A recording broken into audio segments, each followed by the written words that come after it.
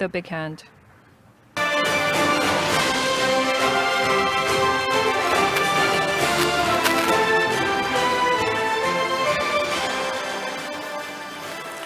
Thank you for the introduction. Many of you, or some of you, have met me in conjunction with autonomous ships, but today the theme is more digitalization in general. The first question is perhaps already answered in the first session today. We are looking at big challenges in terms of decarbonization of shipping. One of them is zero carbon fuels. We are looking at prices of fuel which can be from 3 to 6 times higher than heavy fuel. The volumes are bigger, they are dangerous, they are corrosive, so on and so forth. And you can argue that this will require new types of shipping systems, new types of ships, and possibly new business models, and certainly a digital transformation. One example we have from Norway, this was, at least last year, the world's biggest plant for production of liquid biogas, with a capacity of about 25 tons a day. It's a fairly big plant, and it uses raw materials from the paper industry and from the aquaculture. However, if you look at the energy demands for one of these large container ships, they will need about 150 tons LNG per day. So you need 6 of those plants for one ship.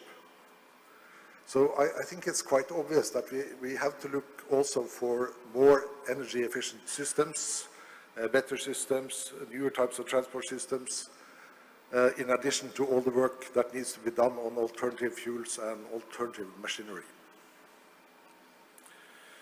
Also, we had the Ever Given incident some years ago with a huge queue of ships in the Red Sea. As a result of big disruptions in international trade. And we also have gone through the COVID epidemic with stops in LA, delays also in many types of shipping, crew that cannot come off the ships, so on and so forth. Digitalization will not solve this problem, but it's an important component in partly avoiding them and also to fix the problem when it occurs. And how do we do this? A lot of people are talking about digital transformation. I'm not sure if we can, for instance, use the principles they use in the mobile telephone industry, but we'll come back to that. If you look at digitalization or the digital transformation, you could look at it as a kind of 3-step procedure. At the bottom, you have to do a digital transformation. You have to convert all your paper to a digital format. This will not save you money, it will cost you money. It will save some paper, it will save some storage, but basically this is a costly process. Again, standards will help you to do this cheaply because it can show you how to do this and you get some previous experience. The next step, when you have digitalized, when you have made your stuff digital, then you can do digitalization, which is basically automating the processes, mostly in-house, but also between companies. To do it between companies, you need standards. To do it in-house, standards will help you to save money. But the interesting thing with standards is that they enable the digital transformation. If you have a standardized way of transferring information between parties, you have standardized information models, stuff like that, it becomes much easier to make new types of applications, to save fuel, to avoid disruptions, and so on. And this is here the money can be earned. And also here, the new business models will be created.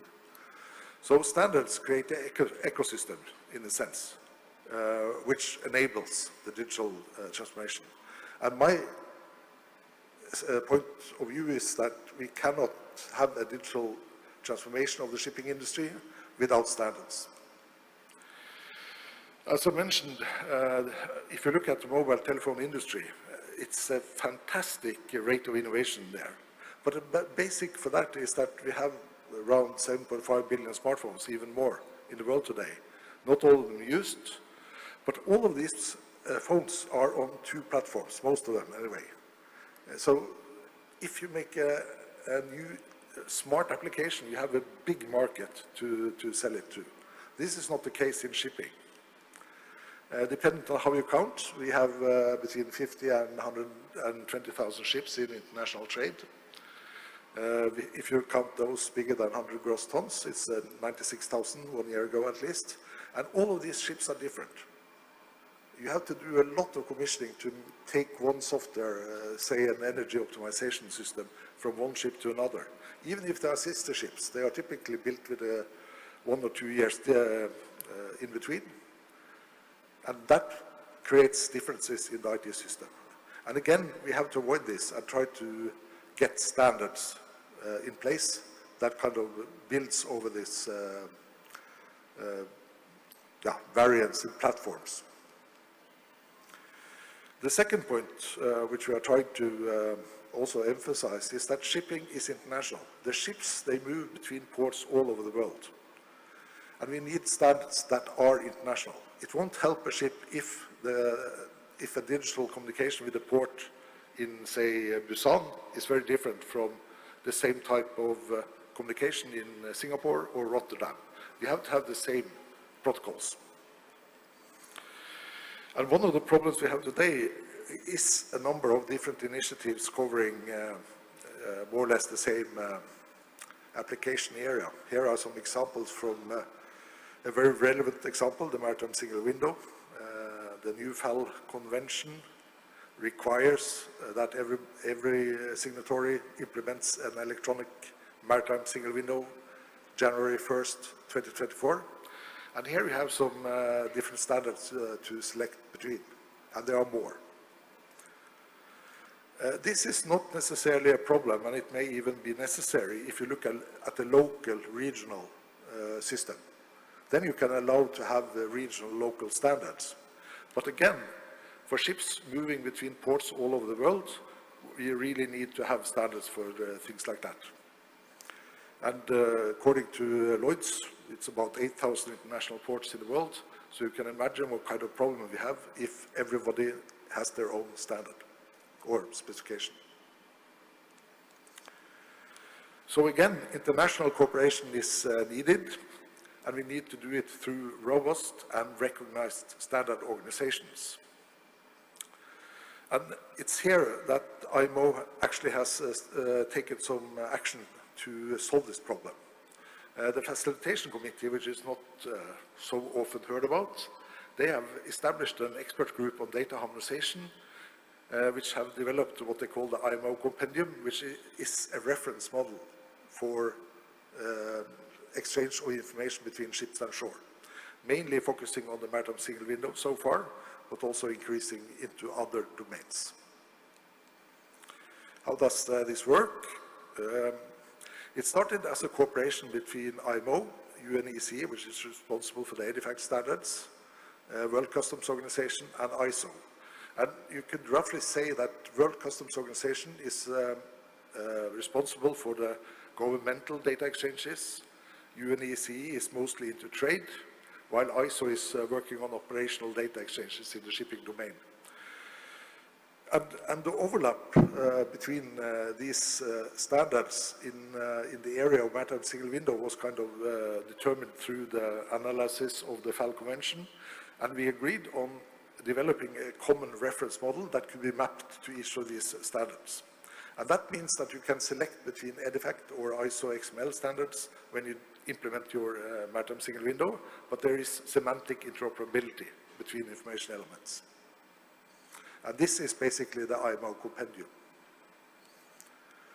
This has been updated as the years have passed, and we are now into a cooperation between several relatively big organizations, BIMCO among them, International Association of Ports and Harbor, IHO, GS1, DCSA, and so on and so forth, trying to extend the data model also into other types of communication between port and ship, and we are currently working on just-in-time arrival for the ships. And this means that you can implement just-in-time arrival with standardized protocols in every port that implements the international standard. And the point here is that the IMO compendium is not the standard in itself, it's a reference.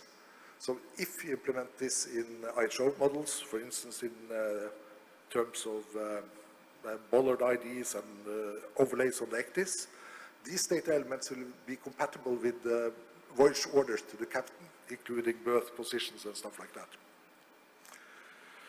So it's a reference model that can be mapped to individual standards for different domains. So this is a very interesting development that has increased interest in standardization tremendously in the shipping sector. And I would really encourage you to have a very close look at this work, particularly if you work with digital standardization, and try to get into this working group so that also new standards, new protocols are at least enabled to be compatible with existing standards. Another point which is very important is digital trust. When you digitalize working processes, for instance, just-in-time arrival, in principle it means that you remove the human from the loop. And that also means that you remove the human sanity check from the loop. And the computers will be very reliant on authentication and integrity checks of the data. You need to have digital signatures on these information exchanges. This applies to stuff like autonomous systems, which will be totally without crew, but also for traditional shipping that are becoming more and more dependent on digital information exchanges. And this has to be internationally accepted. IMO has already provided a guideline for this based on private-public key system, which defines how this could be done. And we are considering whether we should set up an international, what you call a public key infrastructure, for instance through IMO, to provide a kind of international accepted digital certificates for this type of information exchange. And that could even be handled in the FAL Convention to make it easy to incorporate in national law that this type of signature could be accepted. Myself, I'm active in ISO, and we are working on the ISO version of the Maritime Single Window Standards, the 2005 Electronic Port Clearance, where we are currently developing Part 1, Payload Agnostic Transmission Protocol. And we are also developing Part 3 now for just-in-time arrival and various other types of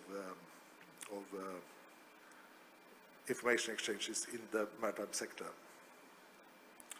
So to sum up, a digital transformation is needed. I think that was also underlined in the first session today, that we really need digitalization in addition to all this hardware and the new types of fuels to sustain sustainable development goals, particularly for decarbonization, but also for increased resilience and other parts of the sustainable development goals. And my statement is that a digital transformation will require international standards. I don't think the shipping sector is big enough. 100,000 ships is nothing compared to 6 billion mobile phones. We really need to cooperate, and we really need to work through international standards to get this digital transformation working. And obviously, international standards will also require international cooperation and coordination. It's a very small sector, the shipping sector, and we cannot afford that everybody is developing their own specifications and standards. We really need to coordinate and cooperate on this. When I go to conferences, it's the same faces I see each time. It's a very small sector. Digital signatures is also something we will need, so that has to be considered and again internationally agreed on and standardized. And I also encourage you to have a look at the development of the ISO 28005 series to see if that's something you can use. So that was what I was planning to say. Thank you for your attention.